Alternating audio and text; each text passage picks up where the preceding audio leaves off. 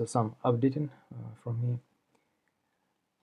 Okay, let's looking on the algorithm. I do some refactoring of the coding because a lot of logic and I need to something organize. And so I created agents folder, and inside this folder I have a model. It would be a base agent, and another it would be some agent with single neural network and double neural network.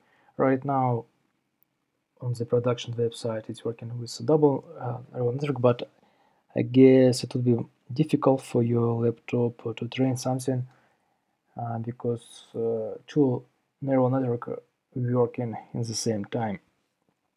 It is some current model and target model, and I decided to skip this stuff because we can achieve some positive results, some profit without some difficult models. Okay, let's look in. It is base agent. It would be some single neural network, and let's look in what is. So the most important for us it is how we are going to train our neural network. So I created a folder with managers, and inside this folder it is a learning rate manager. It is some advantage techniques to train neural network, and another it is a replay buffer. It is also some advantages stuff, and strategy manager also advantages, weight strategy, and there are a lot of kind how we can execute rewards. Let's look in. You see, for example, we can scale strategy, we can scale out our position, or we can select between different strategy.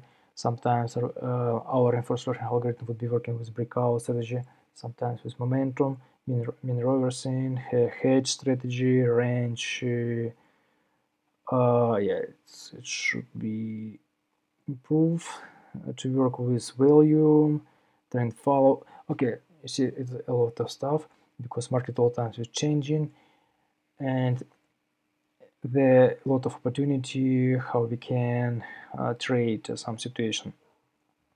Sometimes we need to apply some impulse strategy, sometimes mean reversing, sometimes we should avoid news, sometimes we should trade in news. So, and for this reason I create a lot of small another strategies, and of course it is a reward manager because your neural network is working if you train correctly with a reward function. And let's look in on some base agent. So data model, yeah, it is some parameters, epsilon, gamma, how many epochs, and etc. Yeah, penalty rate also. Okay, and next I've used data model. It is your data. Right now it is data from Binance, and I'm going to use some indicators what I built, and then it is replay buffer. In this initial construction I do initial model. Okay, it is let's look on my model. It should be some simple model because if it would be something big we can run it on browser, it's crash. Okay, so the first layer would be convolutional neural network. It is 1D shape right now, but if we create something big, it would be difficult to train on the browser. And so it means when we input some data, we try to extract some useful function with a convolutional neural network. On my Python version it is 2D. Okay, next when we extract some useful function, it is some feature, we input is on LSTM layer, and then we just runs recursive neural network, it would be only one layer, because if it would be more layers, it would be also difficult to train on the browser. And another, we need to apply dense layer, because we need to flat from previous layers, and then it would be how many actions. It would be our output layers and its linear function, and we should apply some dropout layers, and also we need to units is how many actions.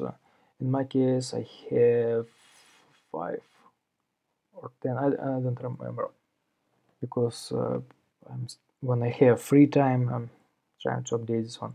Okay, it's a Hubert loss function. Okay, so next, the main logic, what is it is predict actions. How to predict actions? I need to get some state of the market. It is some indicators, yeah. And from this state, we're trying to extract some useful feature with a convolutional neural network, then apply LSTM, dense, and we achieve some Q-value function. And from this Q-value function, we find what is the actions. And we achieve this way if we find what is the maximum Q-value. Here.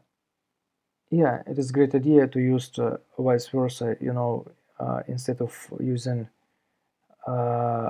maximum Q-value function, we need to look for also on Q-minimum Q-values, because we need to understand what is the action we should to avoid.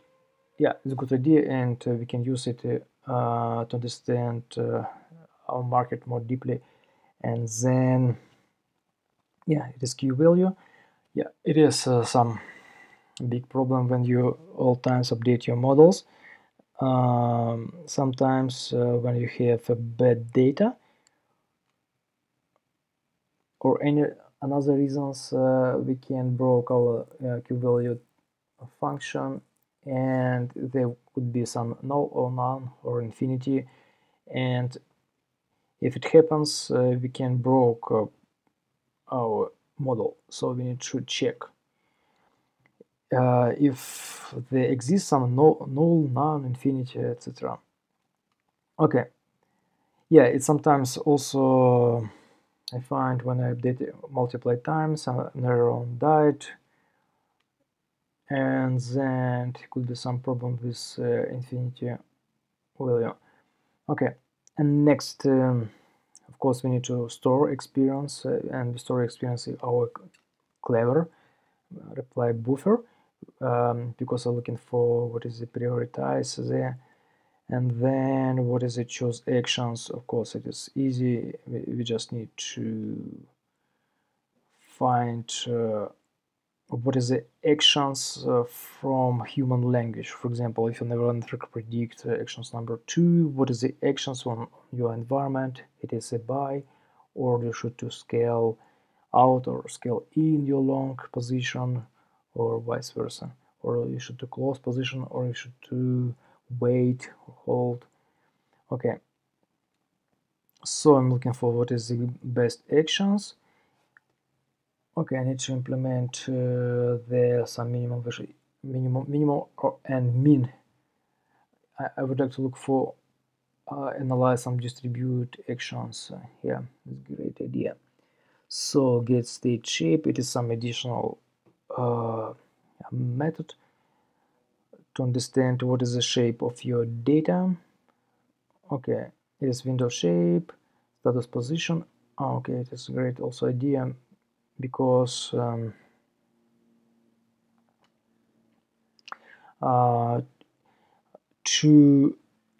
it is some trips to add some additional information about your position to your state.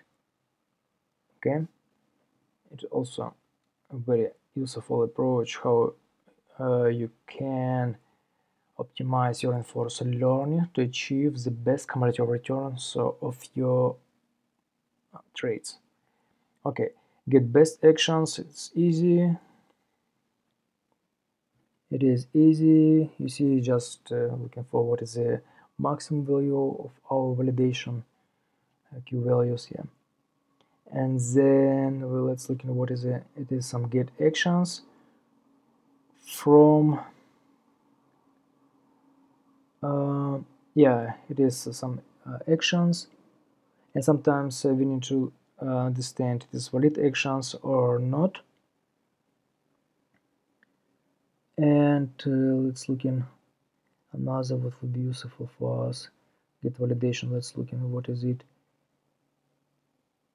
Okay, yeah, I'll just do some validation of my environment about actions. Okay, update coefficient. Yeah, maybe it would be useful to show you how it's working. For example, when you train neural network, let's look in